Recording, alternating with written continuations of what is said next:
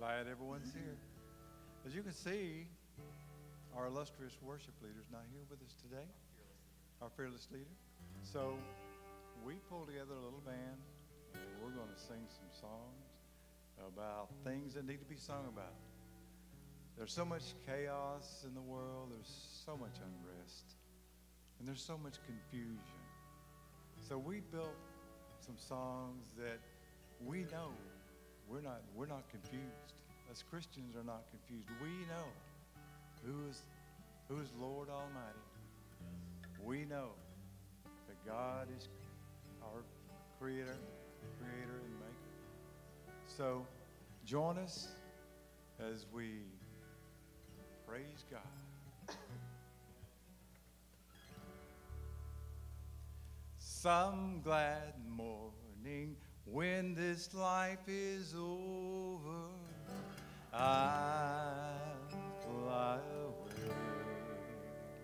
And when I die, hallelujah, by and by, I'll fly away. I'll fly away, oh glory, I'll fly away.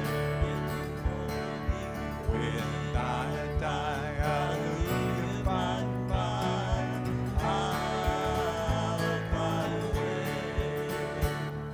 Some bad morning, when this life is over, I'll fly away to a home on God's celestial shore. I'll fly away.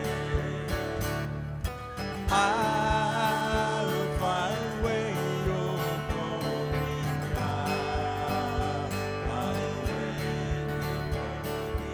When I die, hallelujah, by and by, I'll fly away.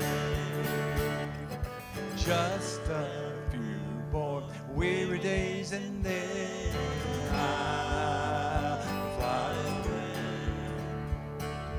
to a land where joys will never end. I'll fly away. I'll fly away, oh glory, I'll fly away. When I die, hallelujah, by and by, I'll fly away. Just the voices.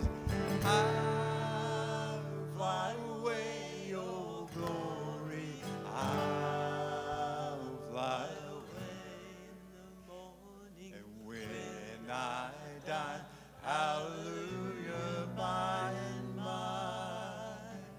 I'll fly away. Amen.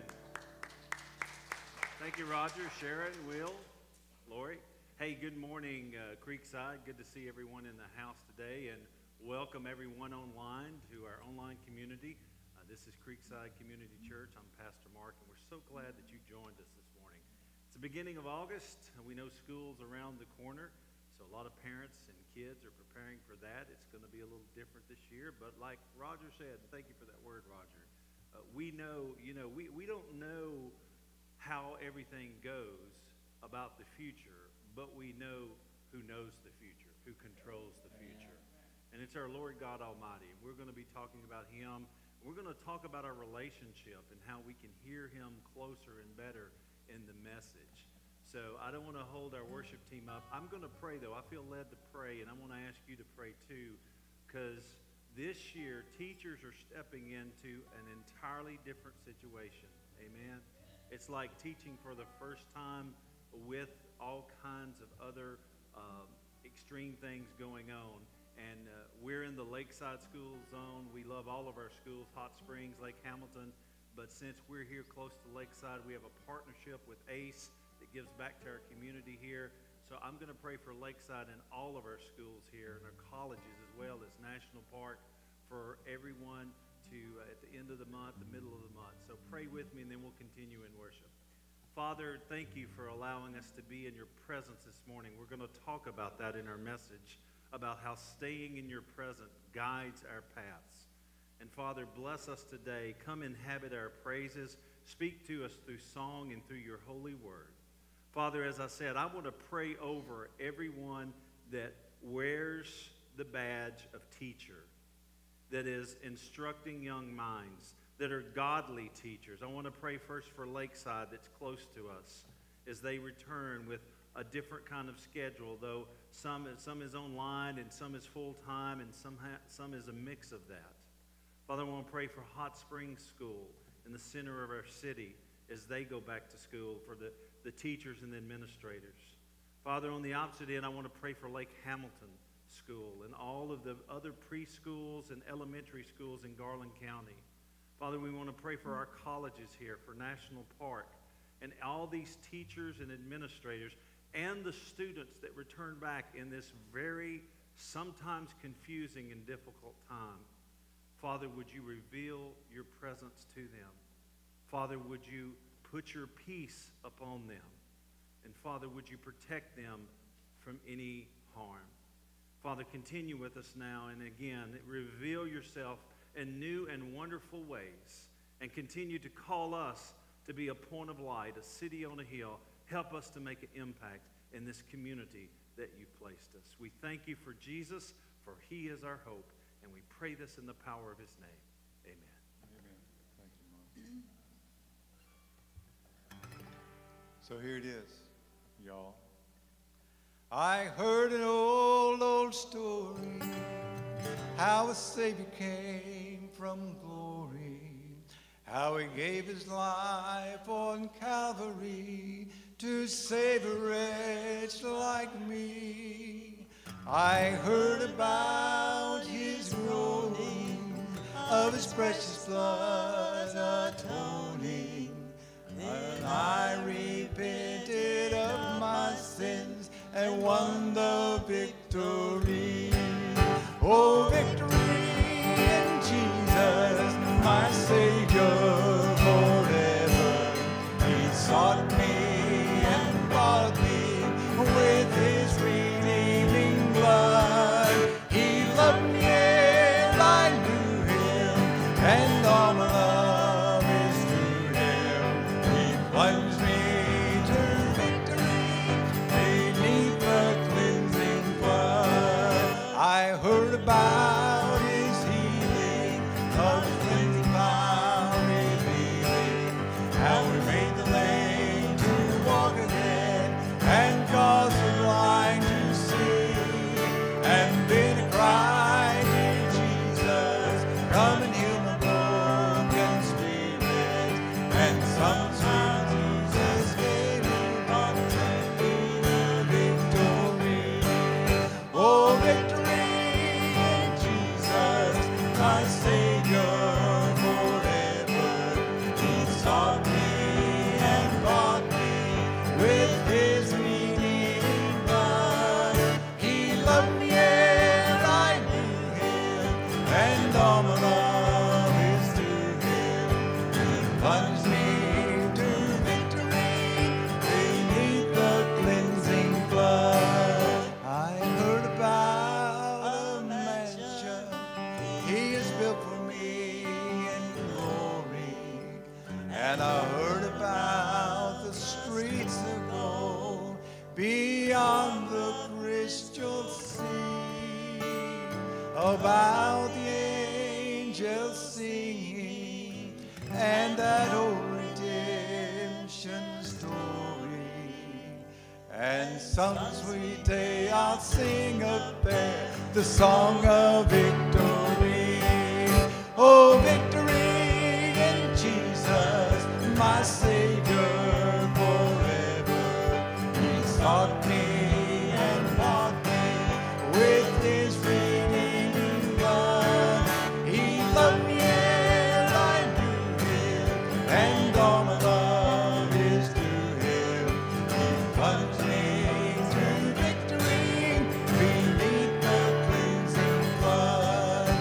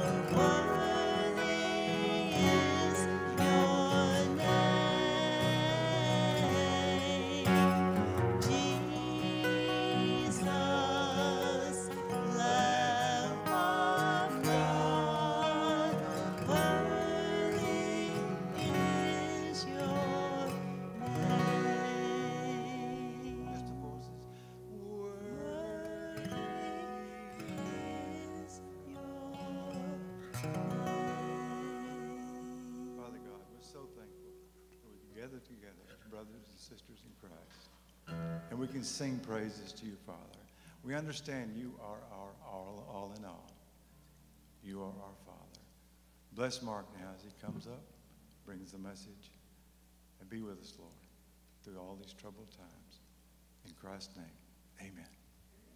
Thank you, Roger. Thank you, team. Can anyone tell that Roger and Sharon have sang together before? Love the harmony. And thank you, Will and Lori. It's just such a blessing. We have so many talented musical people here, and be able to switch in and out and still lead us into the presence of God. That's just a blessing. So again, good morning, church. We're continuing with walking through the lectionary and talking, and actually today continues a little bit into something we started last week. It's the rest of the chapter. We've got 3 passages that we're going to look at today. But as you see by the message title, it's Hearing the Voice of God. Now, I'll plant the seed in to where I'm going to go with this. I want to ask you, put this question in front of your mind. When's the last time you heard the voice of God? And we're going to be unpacking 2 things.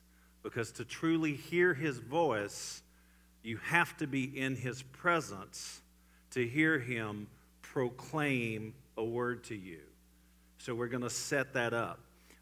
We've got, as we're following along in our scripture text, we're going to look at an Old Testament to look at the nature of God. You know, to be able to hear somebody, you kind of have to have a familiarity with them. You have to know them. And we have to know His qualities, to know how He speaks, to know how He does, and know how He is in our life. And one of the best books for that, as we've been using, is the Psalms. So our first passage comes from Psalm 105. We're going to start in verses 1 through 6. Here the psalmist says, "Give thanks to the Lord and proclaim His greatness." When's the last time you told somebody how great the God you served was? It says to proclaim Him. "Let the whole world know what He's done." You know, it's even easier than ever to do that today. If you're on social media, post a scripture. Tell what God's done in your life. You can tell the whole world. 7 billion people out there? So you can do it. Sing to Him like we did. Yes, sing His praises. Tell everyone about His wonderful deeds. Exult in His holy name. Rejoice, you that worship the Lord. Now look at verse 4. Here's where we get our tie-in. Search for the Lord and His strength continually. seek Him. Never give up on looking for God, seeking for God, finding His presence. Remember the wonders He's performed, His miracles and the rulings He has given you, children of the servant Abraham, you descendants of Jacob, His chosen one. Jump down to verses 16 through 22. It kind of tells some history with God, with the Israelites. He called for a famine on the land of Canaan, cutting off its food supply. Then He sent, notice who sent. God sent someone to Egypt ahead of them, Joseph, who was sold as a slave. Not the way you actually think a hero would come to a city. They bruised his feet with fetters. They placed his neck in an iron collar. Until the time came to fulfill his dreams, the Lord tested Joseph's character. Then Pharaoh sent for him and set him free. The ruler of the nation opened his prison door. Joseph was put in charge of all the king's household. He became ruler over all the king's possessions. He could instruct the king's aides as he pleased and teach the king's advisors. And that psalm ends with verse 45 saying, all this happened so they would follow His decrees and obey His instructions. Praise the Lord. And in order to follow God's decrees and instructions, you have to be able to, believers, to hear His voice. So that's where we're going. But we're going to look at a continuation from last week. Remember last week, Matthew 14, Jesus did a miraculous deed. He fed the 5,000. And we talked about being mission-minded. Realize that God is always on a mission, and so should we be. And we should have a mission mindset that when the world is topsy-turvy, like the disciples thought, we'll never feed this many people. And they forgot they had Jesus. And remember all the events I gave you? He'd raised the dead. He'd healed lepers. He'd given sight to the blind. He'd cured deaf people's hearing. And the disciples were like, well, what are we going to do for lunch? They forgot they were in God's presence. So we're going to continue because I think there's a really good word for us here. Verse 22, Matthew 14, right after our story from last week. Immediately, Jesus made the disciples get into the boat and go on ahead of Him to the other side. So He sent the disciples out by Himself while He dismissed the crowd that He just fed. After He dismissed them, He went up on a mountainside by Himself to pray. Here's a free side note. When's the last time you stole away somewhere to pray by yourself? Because when you get alone with God is many a time where you can hear His voice. Somebody say amen. In the stillness, as we will soon see from an Old Testament passage. Later that night, so Jesus is on the mountain. Picture this. He's praying. Later that night, He was there alone. Nobody's around but Jesus. And the boat that He'd put the disciples in was a considerable distance from land. A storm had come up, buffeted by the waves because the wind was against it. Now, He prays. It's a little later. I love this next verse. Verse 25. Shortly before dawn. And I told you a hint of that last week. Do you realize what's happening here? Jesus is on a mountaintop. He sent the disciples out. A storm comes up, and yet He waits. Some translations will say, and the Gospel of Mark says, until the fourth watch of the night. That's the way the Romans put lookouts and how they attended to their soldiers watching the night. Now, the fourth watch of the night begins at 3 o'clock. I'll come back to that. Put that in your head. But He watches them. Shortly before dawn, Jesus went out to them. He's taking His presence to them, if you will, walking on the lake. When the disciples saw Him walking on the lake, they were terrified. That's another strange thing. Why are you terrified of Jesus? You just watched a miracle. It's a ghost. And albeit there might have been fogginess with a storm and heavy rain, it looked like an apparition. I get that.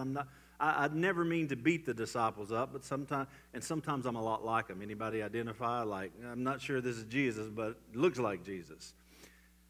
It's a ghost, they said, and cried out in fear. But Jesus immediately, notice this, Jesus does not want us to be afraid. Jesus immediately said, take courage, it is I.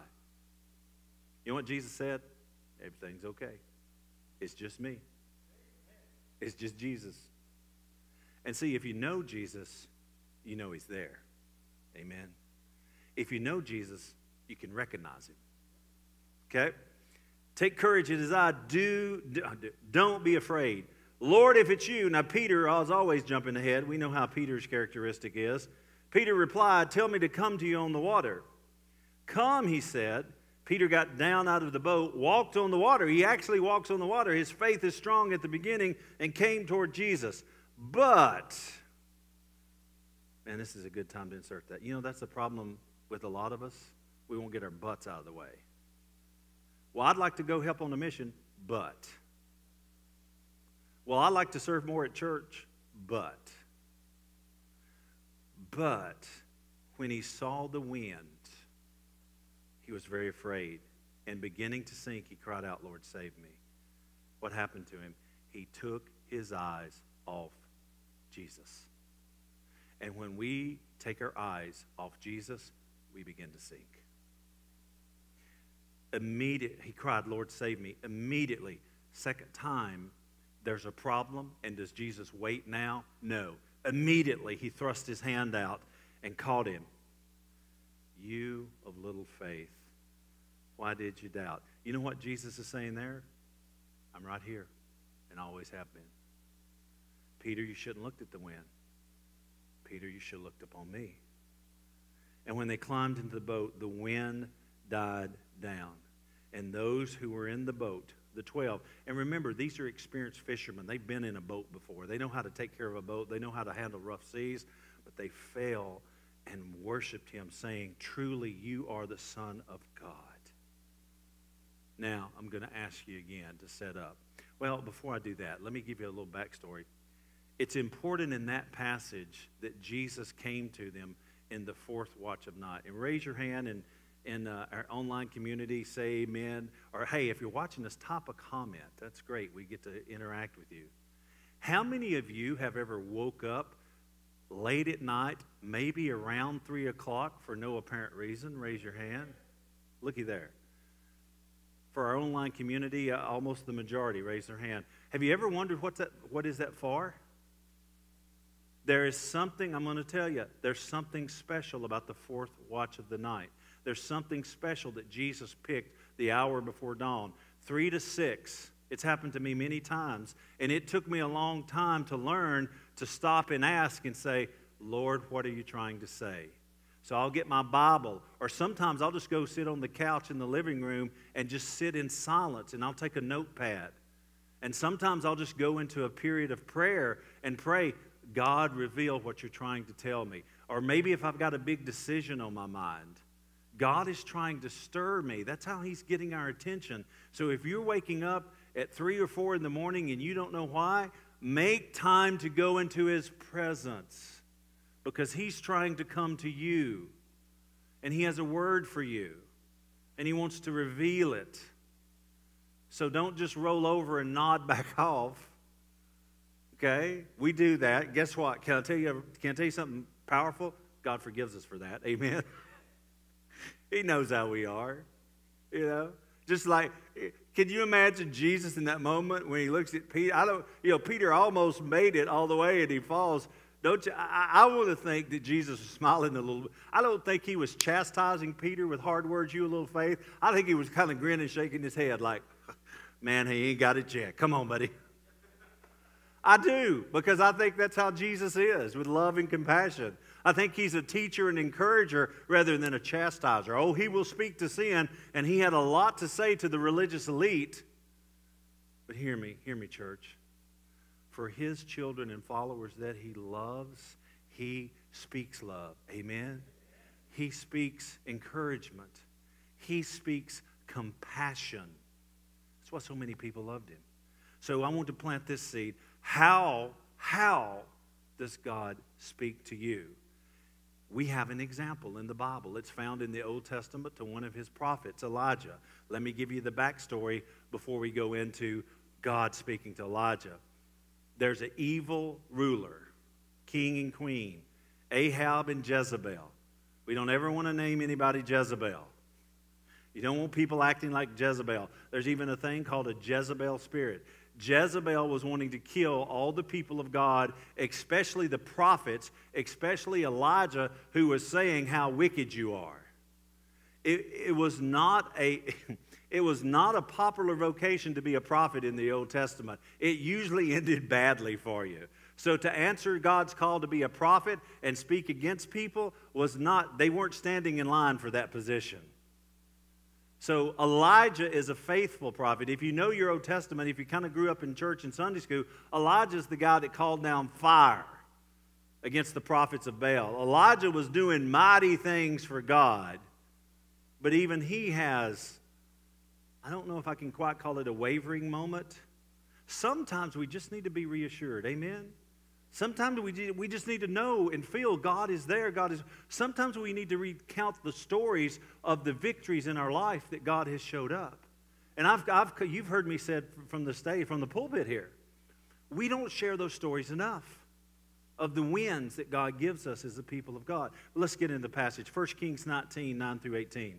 He's Elijah. Then he went into a cave and spent the night. He's on the run because Jezebel and Ahab are trying to kill him. They've already killed prophets. And the word of the Lord came to him. Notice that phrase.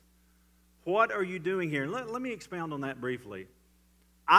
We don't know by the text. I mean, look at the text. I don't know if this was an audible word. I don't know, as we're going to see, it's an internal word. I don't know if it was just a feeling came over him. The text actually doesn't give us that. But it does say the word of the Lord came to him. I don't know if Elijah called up a promise from God from the Psalms or the Old Testament text. The word of the Lord came to him. What are you doing here, Elijah? He replied, I've been very zealous for the Lord God Almighty. The Israelites have rejected your covenant, torn down your altars, and put your prophets to death with the sword. I'm the only one left, and now they're trying to kill me too. Time out. Have you ever felt like that? Have you ever felt like you're the only one making a difference for God, and you're getting beat up about it? Well, Elijah, that's where he's at. He says, God, man, I am on fire for you. I love you. I'm pushing the envelope, and guess what? They're killing prophets, and now I'm the only one here. And they're trying to kill me. Verse 11. The Lord said, go out and stand on the mountain. Stand in what? Look at the text. Where? In the presence of the Lord. To hear the Lord, you have to be in his presence. And we'll show you these two tie together every time. For the Lord is about to pass by. Watch what happens. First, then a great and powerful wind tore the mountains apart. That'd been a sight to behold. And shattered the rocks before the Lord. Notice, but the Lord was not in the wind. After the wind, there was an earthquake. The earth shook.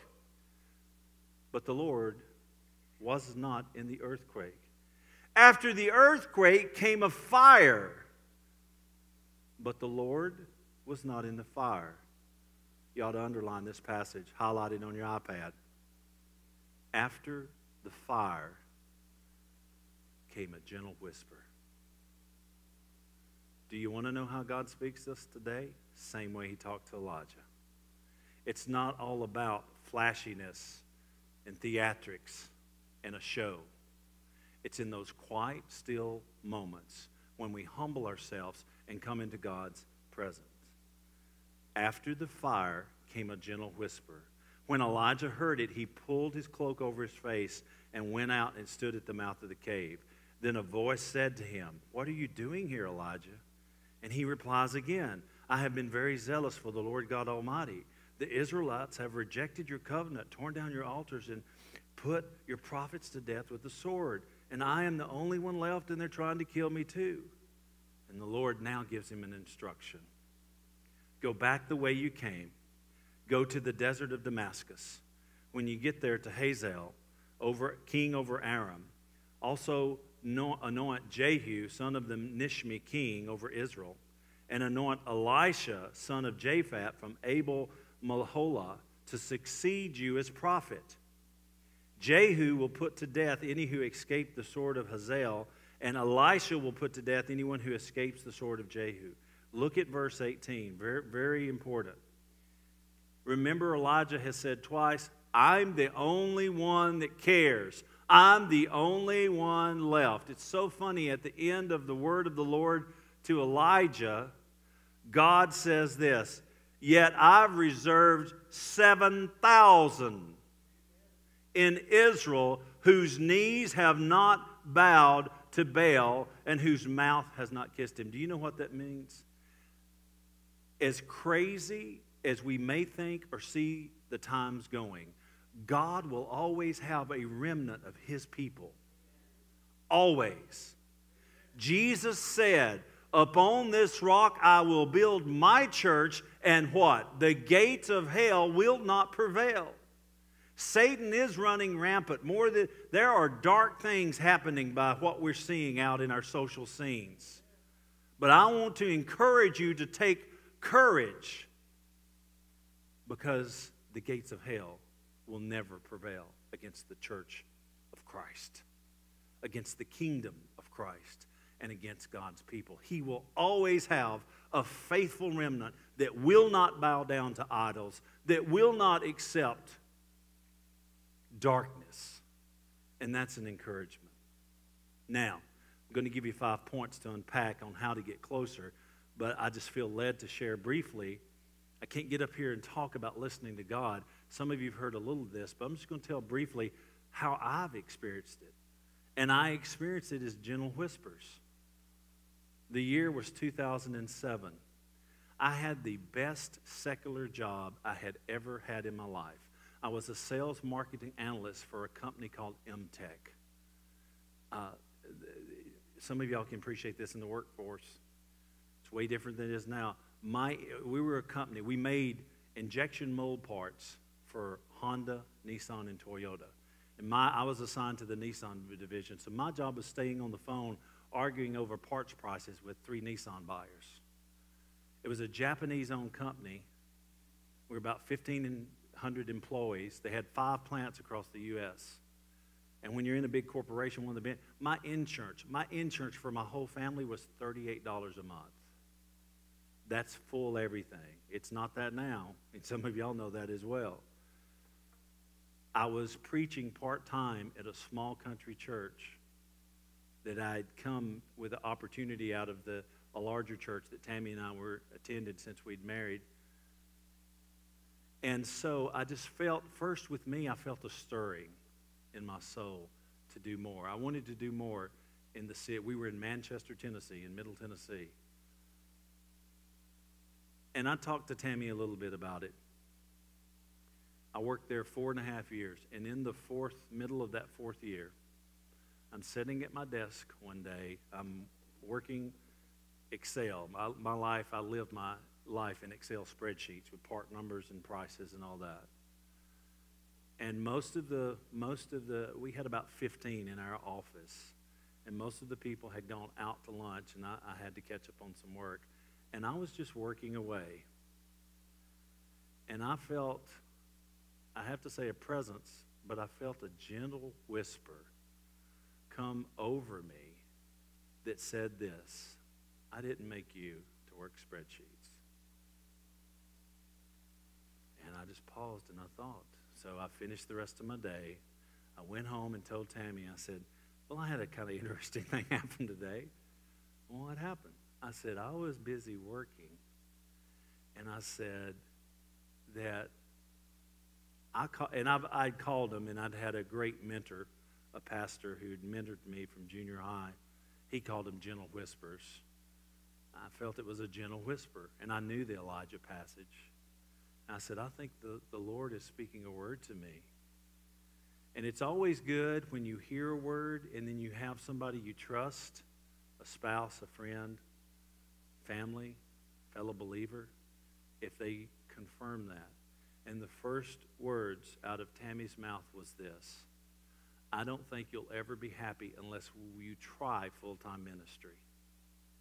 So in May of 2007, we started to put in ministry applications all over the U.S. I mean, I put in a bunch, all different flavors. I also put in some secular applications because I was working about 80 hours a week with this corporation. I also put in an equal amount of secular applications for less hours, not less pay, hopefully, so that I wanted to do something there in Manchester. I wanted to kind of maybe do a church plan or do some kind of mission work. And we were doing stuff with the church up on the mountain. And they were a congregation of senior saints. It was like having 5 sets of grandparents. It was great. It was really small, about 25 or 30 people. It was a great season of our life. But in about a week's time, one by one, those secular applications got turned down. Hiring freeze, too qualified, not qualified enough, not hiring right now. And we went for about a month and didn't hear anything back from any of the churches. And then in one 24-hour period, we got letters and emails from 4 churches. I'd sent out my resume. I'd sent out a sermon. See, to everybody wants to hear how you sound. This was before Facebook Live. Like I said, this was 2007. And we had 4 replies: Florida, Texas, Colorado, and Alabama. And they all said the same thing. Hey, we got your CD. We'd like you to come in. We'd like to talk with you about being the lead pastor of our church. And we were just floored. Tammy and I just praised the Lord and well, God's answered. And in the in July of 2007, we visited all those places. And we ended up in Alabama. We felt drawn to that body of believers there. We prayed over it, had our prayer warriors pray for us. And I share that, and I want you to hear that. That didn't happen because I was pastor. That happened because I was a believer who listened to the word of God that came to me, and you can too. You just have to be sensitive and put yourself in a posture or a place where God can speak. So here's 5 points that out of these 2 passages, here's 5 points that worked for me and I think will work for you. Number 1, we must never forget we're in God's presence even if we don't feel like we are. You ever been there? You know the classic footprints picture? The one set of footsteps, and the person says, well, hey, Jesus, you said you would walk beside me. Well, that's when I picked you up and carried you. Why is it we don't think he's there? Why is it we don't experience him? We don't feel his presence. We don't hear his voice. We must never forget we're in God's. If you are a born-again believer in Christ, you can come into the presence of God. You should be in his presence daily. After all, the Spirit of God, the Holy Spirit, lives in you. You are the temple of God. And so we ought to be prompted and guided by that. Number 2, when we fail to remember point 1, we will have struggles. Most Christians get themselves into trouble when they get out of God's presence. Somebody say amen. Amen. When you're not listening to God, when you're not congregating with people of God, when you're doing things you ought not to do that you know will cause grief to God, that's when you have struggles. Stay in God's presence. Number 3, and we need to realize this now because this is happening right now. When everything around us is falling apart, it doesn't mean that we should too.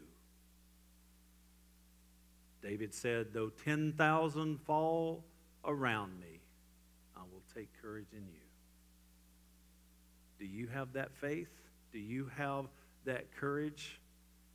I mean, if you look at the right channels and outlets, the world's going fast to hell in a handbasket.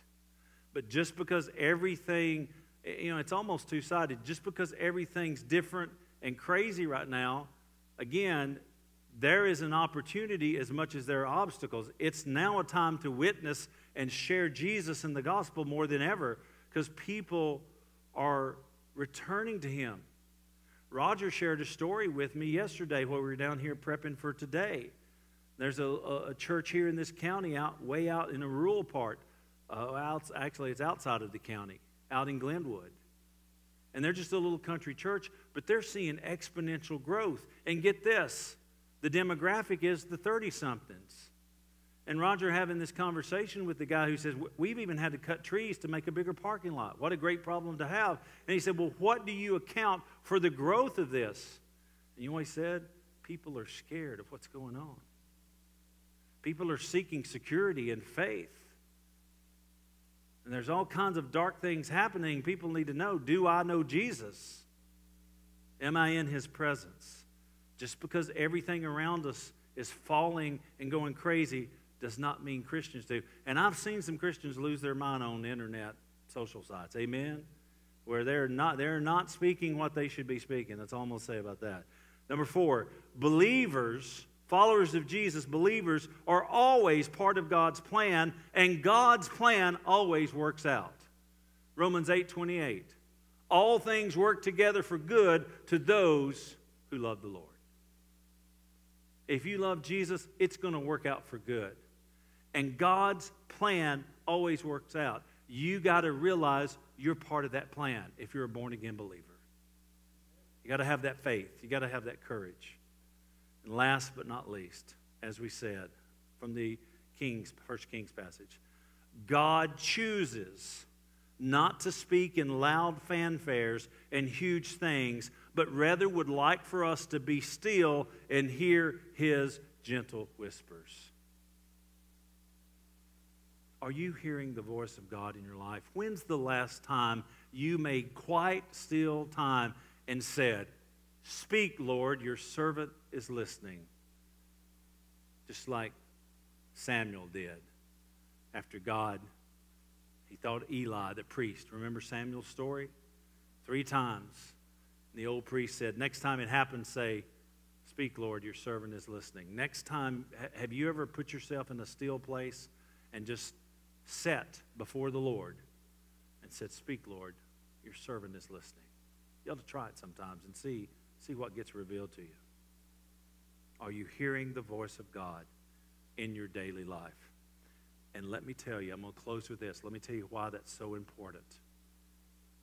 We come back to the source. We come back to Jesus. In John 10:4-5, Jesus said this: "They follow because they know my voice." They won't. He's talking about believers. He's talking about his children. He's talking about those who follow him. They won't follow a stranger. They will run from him. Why, Jesus? Because they don't know his voice. They follow me because they know my voice, Jesus. John 10, he's telling he's the great shepherd, the good shepherd. He goes ahead the sheep follow him, and the sheep come out because they know the tone of his voice. I've told this story, all my 3 kids. When Tammy and I were in the grocery stores and I heard that cry, I knew that was my kid. I knew that voice, and they know my voice. But the biggest question for us as followers of Jesus, are you hearing God's voice? Are you hearing the Lord's voice? Are you hearing the gentle whispers of the Holy Spirit? Because if you're not, I lovingly want to encourage you, you need to move closer into his presence if you haven't heard his voice in a while. Because Jesus says, you can't argue that down. You don't need a commentary for this. Jesus, point blank, says, if you belong to me, you'll hear my voice. And it could be from opening the Word. It could be in a quiet time before God. It can be in prayer. It can even be from another believer coming up and say, "Hey, have you ever considered doing this ministry mission?" God can, it can be even from a song on the radio that just hits you and inspires you. Say, man, I've never thought of that. See, the God that made the universe can talk in any medium he chooses to. Amen? You could see an inspirational... sometimes I've felt led just to post a certain scripture on Facebook, and sometimes I'll preface it like, I don't know who needs this today, but this hit me. I've never had anyone not respond. Usually people say, I needed that today. What prompted me to put it on so all my friends and family could see it? I don't know, but I give it praise to God, and I give God all the glory and credit for it. So I close. Are you hearing God's voice? If you're not, you need to move deeper, closer into his presence. Because I fully believe this, beloved. Now, this time, this pandemic, this season, where we're at as a country, nation, and world, we need to hear God's voice above everything else. Because there's enough voices that are voices of the stranger out there, and you may get duped by them if you don't know what the master sounds like. And it would break my heart for any of our family or anybody I get the privilege and honor to serve and minister to find out they listen to the wrong voice. Hear the Savior say, as that old hymn goes. I'm going to pray for us, then we're going to enter communion, and then Raj and the praise team will come back up. Pray with me. Father, I just let that little bit of quietness happen to remind us that we need to approach you in a quiet time. We need to approach you in all humbleness. We need to make more quiet time in our life so that we can hear you clearly. We need to be obedient to those wake-up calls you give us at 3, 4, 5 in the morning to come before you and say, speak, Lord, your servant is listening. I pray, Father, through this teaching, through your teaching, not mine, I am just the messenger, that you will encourage this crowd and all who are with us online to strive, to press in, to lean in, to hear your voice. And if they're out of your presence, God, would you call them back? Would you reveal your presence so they're more entreated to come in and know you and hear your voice and what it sounds like? And by all means, Lord, would you let none that have been attributed here, none of our family and no believers ever be led astray by the voice of the stranger, the evil one, our biggest opposition, the devil. Would you give us clarity? And from last week, would you give us discernment? Would you help us be mission-minded? Would you help us be gospel-minded, Father, so we can share in these difficult times? God, help us to hear what you are speaking, because you are constantly speaking to us. Jesus, may we always hear your voice and never follow the voice of the stranger. In your name, Lord, I pray. Amen. At Creekside, we practice open communion if you're a believer in Christ. And for you online, we encourage you to participate in this sacrament of the church, this ordinance of the church. We're going to pray over the bread and the cup. Jesus took this in his last days and gave it to us as a memorial feast to reverence him. He instructed us to do it until he comes. It is symbolic of his death, burial, and resurrection.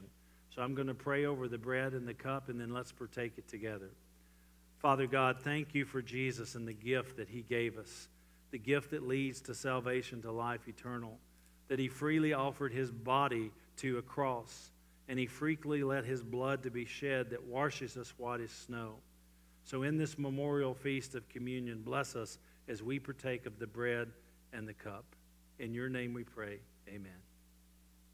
You may partake.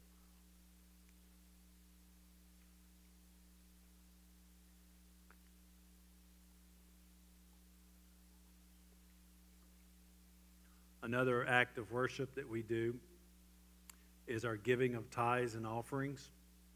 We have a box marked out for that you can drop anything in, any financial gift that you would like to give. We have a great online, we have an app called Givelify. Just go to Givelify. It's on our website as well, www.cometocreekside.org. And you can do that. You can even schedule it up to be a monthly, a weekly, however it's easy for you to keep up with. It gives you printed out statements. It's great for your tax purposes. It's called Givelify. You might want to check that out. It's really the easiest way to be giving to the ministry and the mission here so that we can bless others. We got a chance to bless Change Point Pregnancy Center last week with some very much needed baby food and baby supplies, and we've got 7 prominent community partnerships that we continually support. So be thinking of that, be praying about that in that time. I'm going to ask Roger and the team to come up. Thank you for being here this morning. Thank you for listening so attentive.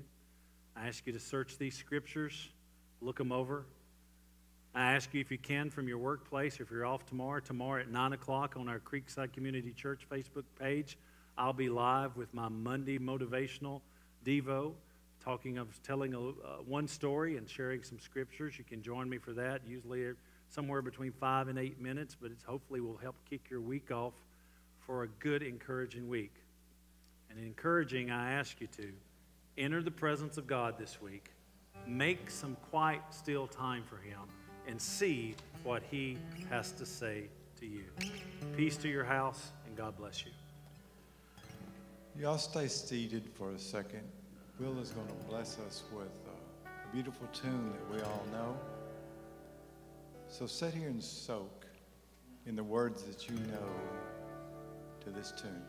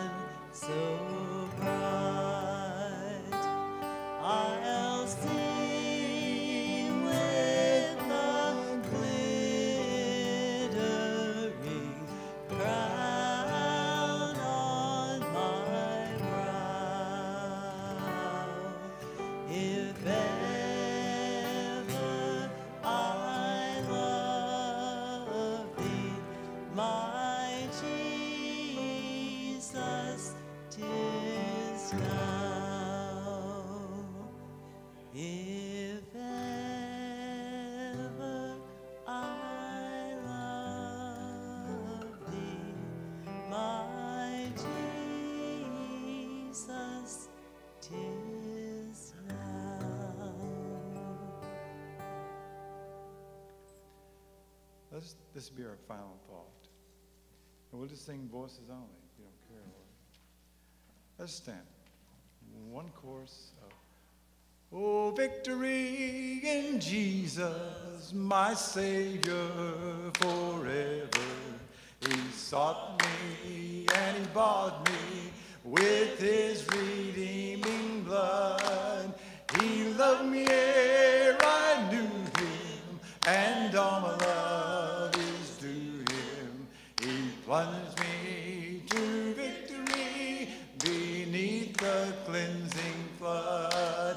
He plunged me to victory beneath the cleansing flood. We're dismissed.